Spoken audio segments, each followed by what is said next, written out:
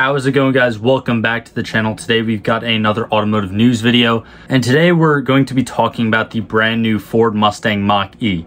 Now, as a Mustang owner myself, I have a lot of mixed feelings about this car, to just put it lightly, I guess. And even though that is the case, I can still not deny the fact that this car is a pretty revolutionary and going to be probably a pretty important car when we eventually look back on it in the future. Well, for obvious reasons, this is the first fully electric vehicle that Ford is actually manufacturing and selling, and also it does bear the very famous Mustang badge.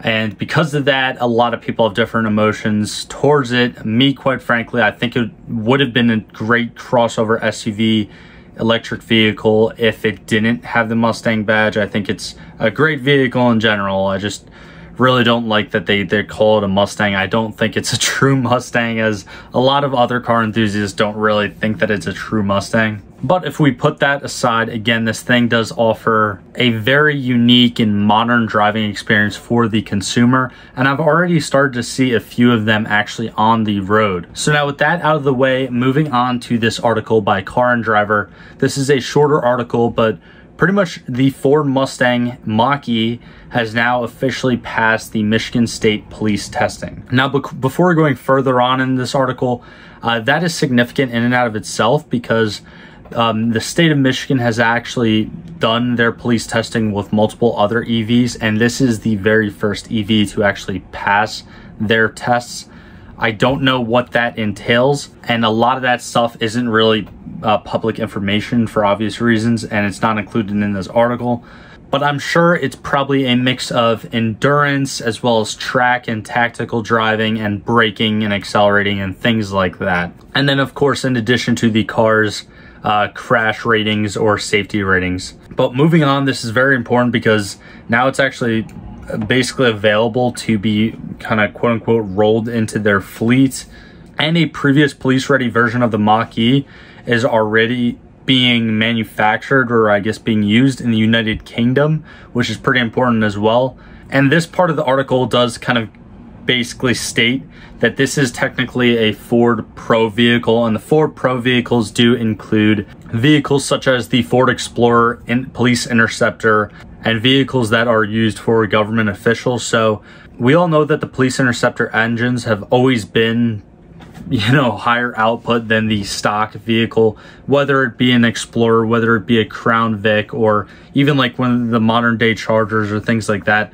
Obviously, the cop cars are always going to have the better performing cars than just the stock vehicles from the factory or the stock counterparts from the factory. Because, I mean, for example, if we're talking about Chargers specifically, the police car that the cops have, probably not as good as a Hellcat, but it is going to be a lot better than the factory like Charger RT coming from Dodge. Also in this article, it's important to note that Ford has yet to mention the differences between the Mustang Mach E and the vehicle that they actually sent to do this Michigan State Police testing. And the actual results of this testing will be published in further detail later this fall. So we don't really know much right now. And like I said, this is a much shorter article than some of the other ones that I talk about on the channel. And continuing down, this actually does show the Mustang Mach E that Ford is already using in the United Kingdom. You can see the yellow and blue livery as opposed to our kind of like blue and white livery that we have over here in the States. But yeah, that's pretty interesting. Me personally, I think this is great for Ford to do. I mean, it's pretty obvious that Ford is like the main manufacturer of police vehicles, and they have been for decades. At least here in the States. I know in Europe, they may use different things like Peugeots or Citroens or whatever the hell they use over there. But I do think that an electric vehicle will work as a great cop car, because a lot of cop cars, they don't have like the crazy need for speed, high mileage, super high speed police chase that you think of when you like think of cop chases, or you think of like different movies or whatever. 99% of a cop car's life is going to be spent driving city miles, which is really, really bad for a vehicle. And again, that is always why the Police Interceptor variants of different vehicles have not only performed well, but have also proven to be a lot more reliable. And as far as an electric vehicle is concerned, again, it's a new vehicle, it's a new platform out there, so they are probably going to find a couple little quirks to kind of work out in the car. But if it's electric, probably charging is going to be very accessible to the cops on patrol.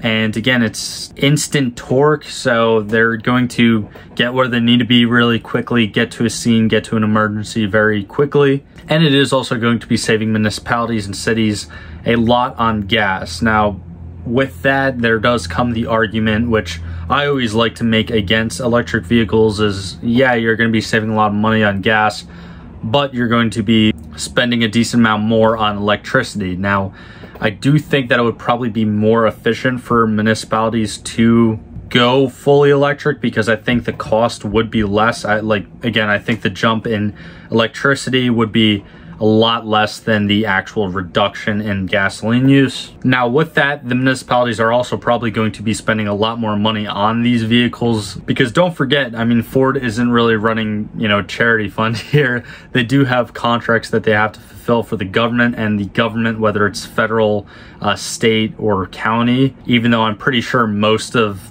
their contracts are through like state government contracts. But those entities, those government entities, whatever they may be, are actually paying Ford for those vehicles. A lot of people don't talk about that much, but Ford is making money on these. And again, I do think it's a great move for Ford, but now government officials have to kind of figure out whether this is going to be efficient or not, because we very well may see a police Interceptor Ford Mustang Mach E in the next couple years, or even as early as this coming year. But we also may never see them at all, because they might just be way too expensive for the government to actually afford.